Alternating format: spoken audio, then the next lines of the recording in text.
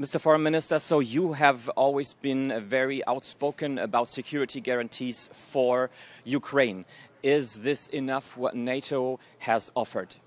I'm satisfied because we are a realistic nation as well. Be honest, like 3-4 months ago, nobody was talking about the Ukrainian full membership of NATO. Now we decided a lot. We decided the path for Ukrainian membership of NATO.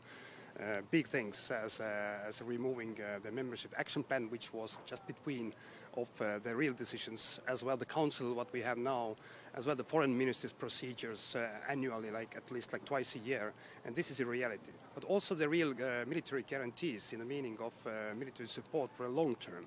So we have done a very serious and very pragmatical decisions, and I understand as well some people's frustration about, because Ukrainians at war in real time, they are losing their best sons, they are raping of women and the deportation of children.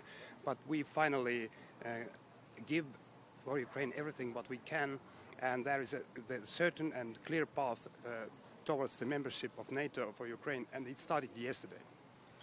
You say it's a clear path. On the other hand, you have been quoted in Estonian media that the only security guarantee can be NATO.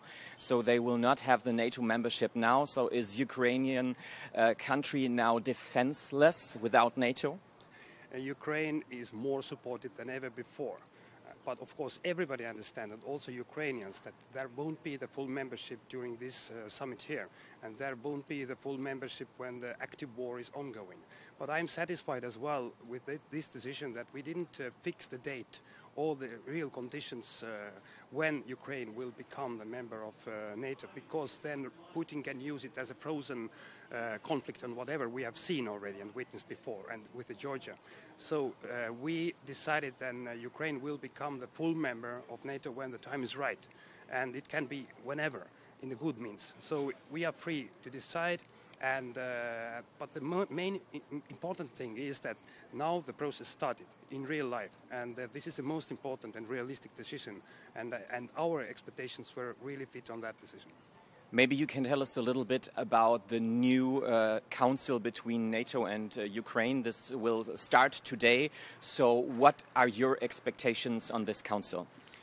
This council actually means that if we see the Article 4, which is a consulting process between the member states, the council is the same. Actually, Ukraine is a part of this consulting level, and today we have the first council meeting, but the council is actually as an organization or the body 24/7, which can work and which can discuss, and also having the better understanding ongoing process. So it is important as well.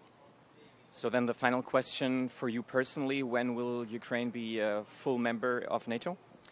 I really do hope that exactly when the active situation on the ground will finish, then we will start make decisions.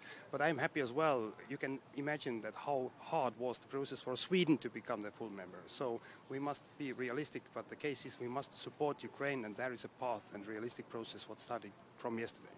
Thank you so much for your answers, Foreign Minister Tsahkna. Thank you.